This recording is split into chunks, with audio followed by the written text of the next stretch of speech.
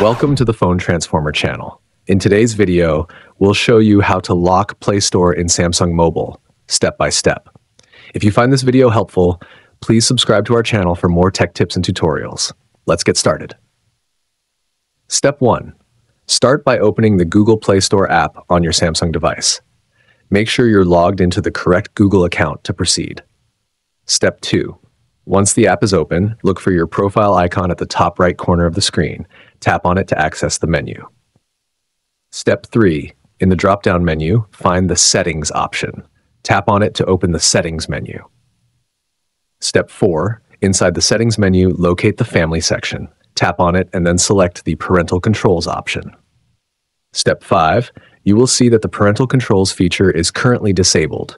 To enable it, tap on the toggle button. A prompt will appear asking you to set a 4-digit PIN, enter a secure PIN that you can remember, and then tap the OK button. Step 6. You will be asked to confirm your PIN. Re-enter the same 4-digit PIN and tap the OK button again. This will immediately activate the Parental Controls feature, effectively restricting access to the Play Store based on your settings.